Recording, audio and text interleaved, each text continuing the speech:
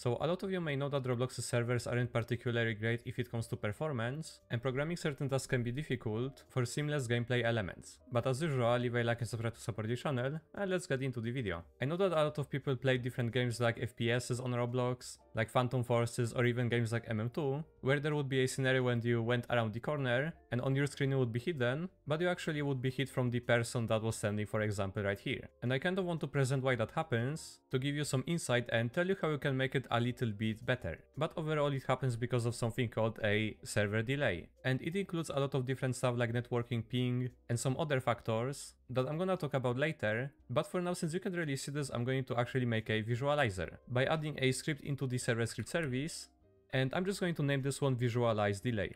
And what this script is going to do, it's basically just going to make a part that's going to follow the player's position, and it's going to be operated by the server. So I'm just going to move it right here, and firstly I'm just going to get the player service. And now I want to make the part whenever the player's character loads into the game, so I need to do player service that player added, then connect a function that's holding the player and then it doesn't return anything. And then from here I can do another event, which is going to be the player that character appearance loaded. And then just connect another function. And this one is going to hold the character, which is a model. And we simply just create the part by doing a local part is going to be equal to instance.new and then a part. And then I can set the parent to be the workspace, then I can make it encored, as well as disable its collision. And now this part is going to have the same position and size as the player's humanoid root part. So I need to do local humanoid root part is equal to the character find fish child and then humanoid root part. And then if for some reason the player doesn't have the humanoid root part, I can do if not HRP, then return end. Then right here I can set the parts.size to be the humanoid's root part.size, as well as the part.cframe to be the humanoid root part's cframe. So right now if I just do a playtest, it's only going to create the part after I join, but we somehow need to make it follow the player. And we can do that with another service, which is called run service, which is equal to game get service and then run service. And then right here after the player joins I can connect another function that's going to react to maybe the heartbeat event. And then this function holds the delta time. And I basically only need to copy this line of code right here. So now if I do a playtest and then just walk, the part is going to follow our character. And although I'm changing the position of this part to be the same as my humanoid root part, you can see that this part is kind of staying behind. And that's what the server delay is about. Since what I'm seeing on my screen is kind of different from what the server is receiving, because the information needs to be streamed from my Roblox client to the server. And the delay that you see is basically just caused by the time it takes for the server to receive information from my client. So even if there was a wall right here, for example, if I just went behind it like this, there was a certain time where my character was behind the wall, but the part that's following the player wasn't. So what I'm seeing on the client is always going to be different from what the server is registering, because the data and my client information needs to take some time to be streamed onto the server. And right now the server is hosted locally because I'm in Roblox Studio, but if I was for example in a server that would be like really far away from me, the distance from me and this part would be even bigger.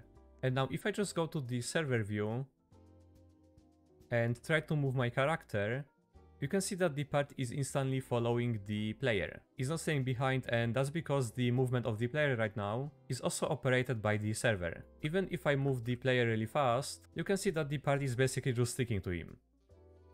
Because the script that I made is basically just assigning the position of the part to the player every frame. And to present this example even more, I'm going to do a local server with 2 players. And I'm just going to move this client onto my second monitor, and right now this is going to be the server view, so if I move with one of the players, you can see that the part is basically following him as it should. But if I move with this character for example, on my screen the part is a little bit behind me, but you can see that on the server it's staying right on my character.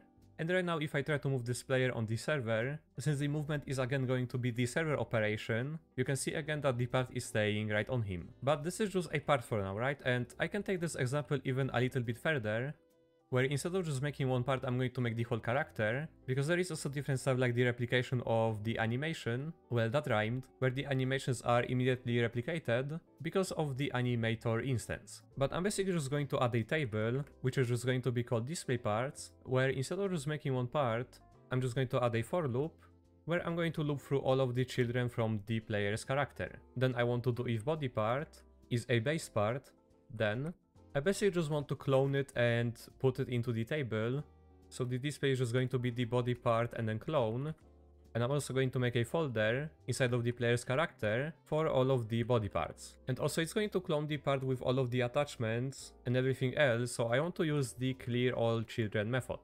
So it's just not going to break my character. Then at the end I want to do table.insert into the display parts, and I want to insert the body part. And here I'm just going to change different properties, like the color for example, and just make it like green. Then the transparency, disable the collision and then set the parent. And lastly I want to make it anchored. And now I just want to loop through this table. So again it's just going to be for index body part, and instead of get children I'm just going to put the table and then do.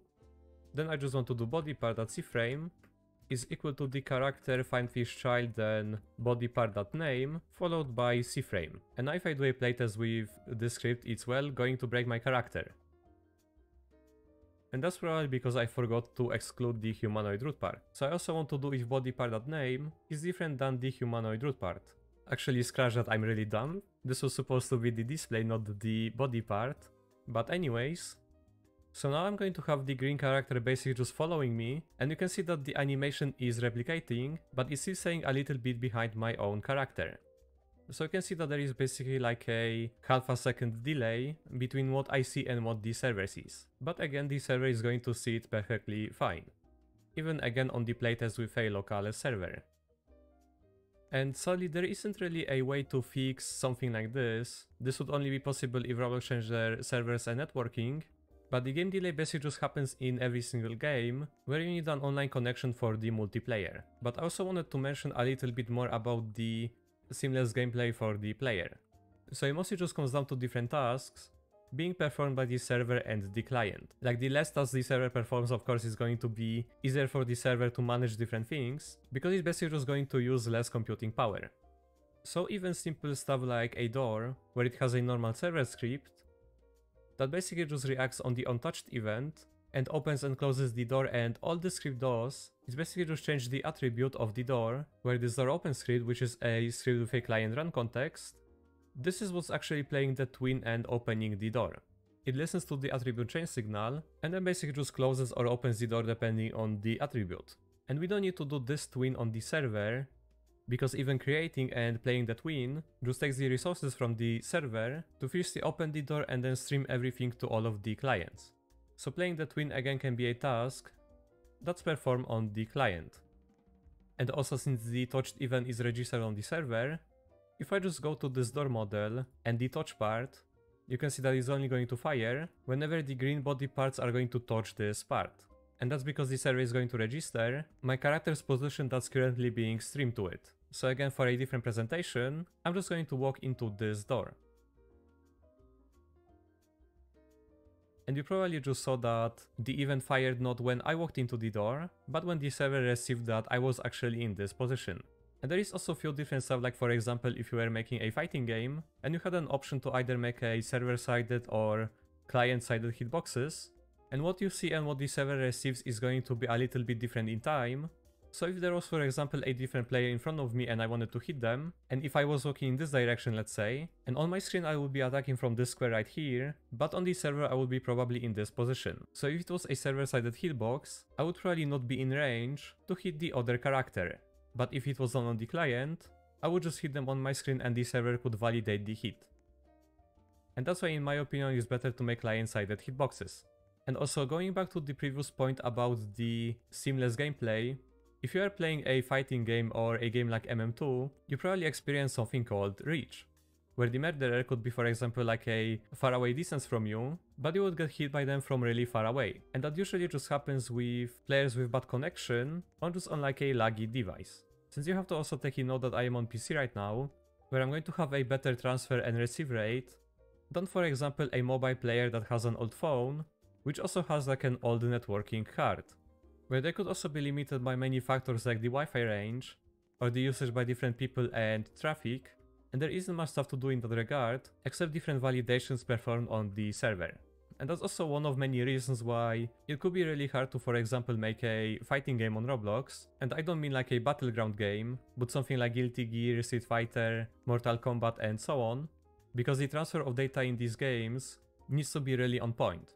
Since you have moves that, for example, take few frames, and waiting like half a second for the move to be streamed is really annoying and basically just defeats the whole purpose of mechanics, precision and different stuff that you see in these types of games. But overall, Roblox isn't really a platform that was strictly designed for that. Since it's like a place to basically just host a lot of people to be together in one world or even place, and I'm guessing that keeping up financially would be a really big hassle for a platform of this size. But yeah, I'm going to stop with talking for now, and that's basically going to be everything for today. So again, leave a like and subscribe to support the channel, also go check out my UGC items, but I hope everyone had a nice day and see ya guys.